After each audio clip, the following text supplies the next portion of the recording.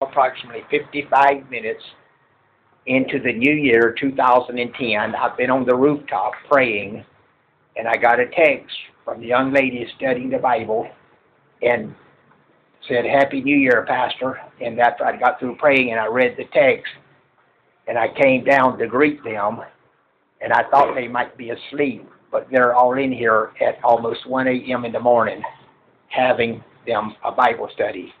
This here is Miss Clarissa from Cavite. Her mother asked her cousin to bring her for the ministry to help her. She's doing great. This is Linda. She was working at Star City, and she contacted me. She's got my brochures on the jeepney where she was riding. She thought I was an Arab because I had long hair, and thought I was a Muslim, and she wouldn't talk to me.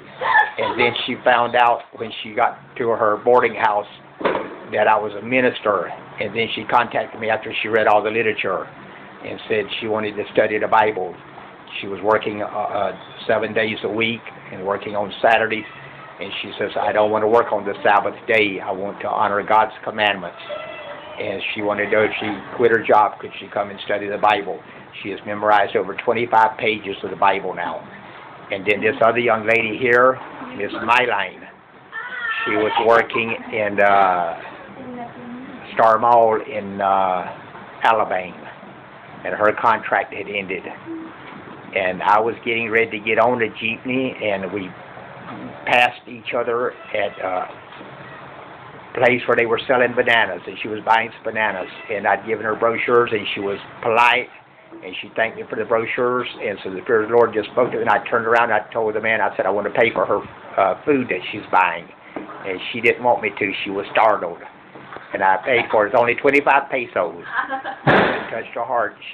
But she texted me, though, and her text touched me because she was thanking me not only for helping her, but for all the help the ministry has been to other people throughout the nation and the Philippines and everywhere else. And that touched me because many people, they thank me for helping them, but they're not concerned if I'm helping someone else. And we should be concerned about helping everyone. And the gospel is for everyone. And then she contacted me and told me that her contract had ended, and I told her she could come and stay with the young ladies and study the Bible if she wanted to. And she contacted them, and she wanted to do that. And so she's been here, and she's memorized, I think, over 10 pages of the Bible now. And they're all doing great. I don't have to be correcting them. Some of the young people in the past, I've had to deal with them, and some of them, the barangay captains have had to deal with them for me, but I've not had that to happen here with me. And but I thank our Heavenly Father, our Lord and Savior, Jesus Christ, Yeshua, and the Holy Ghost.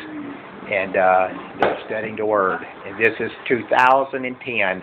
Happy, blessed New Year to everyone in America, in the Philippines, in India, in Africa, in Russia, in Germany, in Australia, in China, in Brazil, in Mexico, in Argentina, in El Salvador, in Guatemala, in Korea, in Japan, and throughout all of Africa. I've been in many areas of Africa, and even down into the Zulu Nation in South Africa, to the king and to the princes and to Chief Minister Buthelezi, to all of my friends there in South Africa.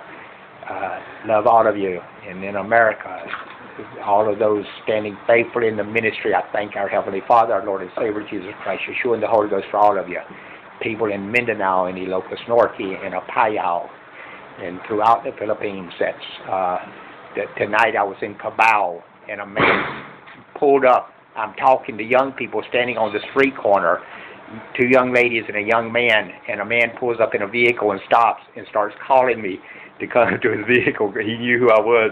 He said, "Pastor, I met you. You gave me brochures at Mall of Asia." And he was going to give me a ride back to Pasay. And I had a new van, and he said he was going to give me a ride, but I was not ready to leave from there because I was still talking to the young people. And but he was going to wait for me, but I didn't know how long I would be, and so I didn't want him to be held up because I knew he was probably going home to be with his family for New Year's. New Year's Eve. And I came back and I went up, I prayed in my room, then I went up to the rooftop and prayed.